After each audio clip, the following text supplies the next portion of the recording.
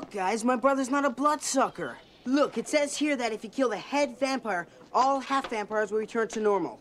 Guys, if my brother's a vampire, believe me, he's only half. Does your brother know who the head vampire is? No, I don't think so. Then you'll have to kill him. Corey, Jamison, Jeff in Vegas. Hey, how's it going, Jeff? It's going How's great. Vegas? Are you winning? Oh, yeah. Hey, I'm a native. I'm always winning ever since I was born. There you go. That's what I like to hear. And Corey, it's great seeing you. We chatted a couple years ago at Sundance. We were hanging out. You were so nice and gracious. So I just want to say thank you. Oh, thank you. I appreciate that. And glad to be back. Yeah. And just to get a little sentimental with you, Corey, you know, it's like, you know, I'm Generation X and all three of us were within a few years, you know, of our ages or close. But I just, you know, like a brother, you know why? Because you've just been always there when I'm growing up, from the Bad News Bears, time after time, you know, the Goonies, what you name it, you know, you've always been there. So it's just a thrill to see you, you know, because I feel like I've known you my whole life. You know what I mean?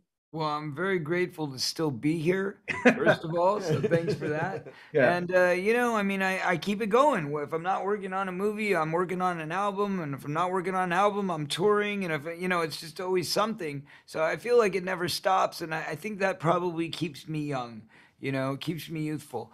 And that said, I'm also very humbled and honored that people still remember the old work too. So, you know, you want to keep reinventing yourself. You want to keep moving forward, but you also have to tip a hat to the nostalgia. And that's what this is all about. So we're grateful for the new release. We're grateful that, you know, Warner Brothers is taking the time to promote it so heavily. And hopefully a whole new generation of kids get to experience it. Well, Jamison, you know, The Lost Boys 4K, 35 years. Oh my God, I can't believe it. We're all old men, aren't we? Amazing. It's still as popular as According to the ever. numbers. Right. What do you think has contributed to the success and the popularity over the years of The Lost Boys? So I think that it's a bunch of different things mixed together, but I think they're mixed together by Schumacher, by Joel Schumacher. I mean, you know, the director. Like, you know, if you look at so many interesting people, interesting actors that were in it, so many really interesting, you know, the sets, the costumes and everything. It all comes together, I think, because Joel had that vision from the beginning, and he is so visual and so involved in each one of us, each of our journeys, and how we get, you know, to where he wants us to be, you know, for the movie. I think it's really Joel and his vision and his ability to get that kind of art out of us. Well, I think also great writing, great actors, Absolutely, you know, great absolutely. set design, great costume design, great music score, you know, so many great elements, right? But he had a hand in all of it. I mean, Yeah, he had his hands in everything. Yes. Now, you've probably been asked this a million times, but could you each give me your favorite memory or favorite story of making The Lost Boys?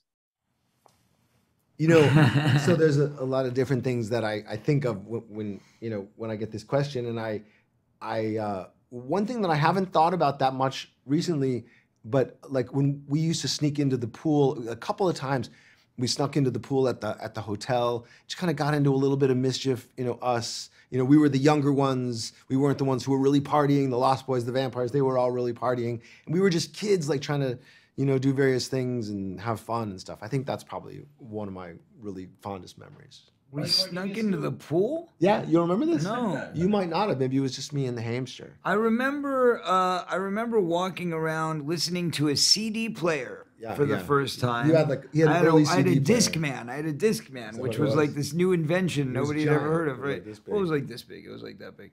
But I was playing Whitney Houston on it, and I remember going like, wow, listen to the clarity of this thing. Look how amazing it is. So I remember walking around outside the pool, but not ever actually breaking into the pool. But that said, you know, it was such a time period of so many amazing moments, from, you know, meeting Corey Haim for the first time and the bond and the connection that we immediately had together, to meeting this guy. You know, we've stayed lifelong friends, basically brothers. And you know, getting to work with Donner again, you know, learning about Joel, his highs, his lows, you know, his passion for filmmaking was amazing. So working with Harvey Bernhard again, right? And Harvey Bernhard was also part of one of that the film. producers. He was one of the producers on Goonies as well. So there was a lot of kind of Goonies spillover there, but then there was all this new stuff too. So altogether, it was an incredible experience. And it doesn't stop, by the way. We still get to do these things. We do these conventions all over where, you know, like we did one over the summer where Jason Patrick was there, Billy Wirth was there. We get like these reunions. And of course, Jamison. And now, you know, I've been touring with my band. We did a big tour over the summer for my new album and my new box set.